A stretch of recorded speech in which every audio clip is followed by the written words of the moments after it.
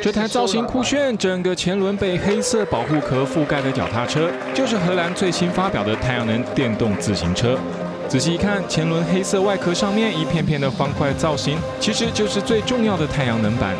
它能截取太阳能转换为电能，供应脚踏车在行进时需要的所有动力。 We developed here the first bike, electric bike with solar cells in the wheel.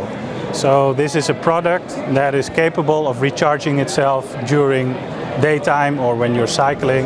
太阳能板除了装在前轮外，在脚踏板上也有。这辆脚踏车的原型是由荷兰的太阳能应用实验室和恩赫芬理工大学共同研发出来的。他们以创新手法解决了太阳能板在光线微弱和阴影状态下的接收问题，因此成功保留脚踏车传统便捷的外貌。 We said we want a bike that does not aesthetically change the concept of what a lot of people perceive as a bike. 更神奇的是，这款脚踏车完全不需额外充电，光靠太阳能就已足够，充分应用了再生能源。预计今年将上市数百辆，让生活中的绿能产品又增添一例。